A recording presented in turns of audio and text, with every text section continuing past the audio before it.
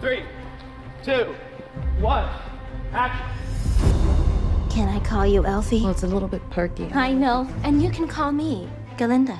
That is your name. Let's not quarrel. There's a lot of people who love Wicked.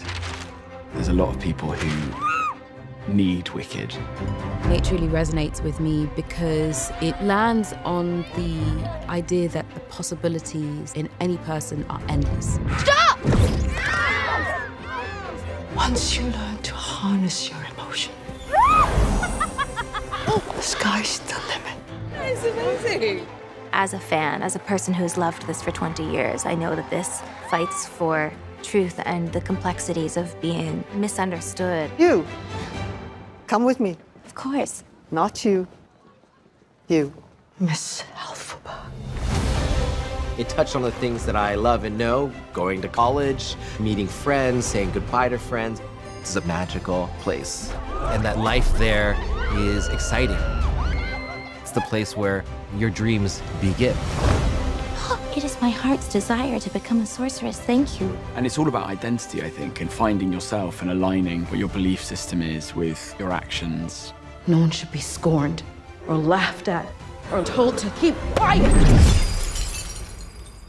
Remarkable. Absolutely remarkable. It's very much a story about discovery. We animals are now being blamed for everything that goes wrong. Fighting for who you are. Listen to me! You're not being told the whole story! You can't permit this. I'm afraid it's out of our hands. Are we all just gonna sit here in silence? Well, someone's got to do something. Wicked is about a relationship with other people, and the quality of those relationships can transform your life. Quickly, get on. Come with me. It speaks to so many things now. Making it not just entertaining and hilarious and exciting and thrilling and nourishing in those senses, but also vital.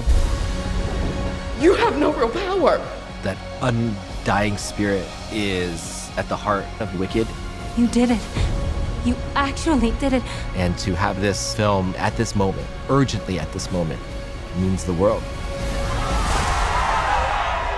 If there are no further questions, I'm gonna go.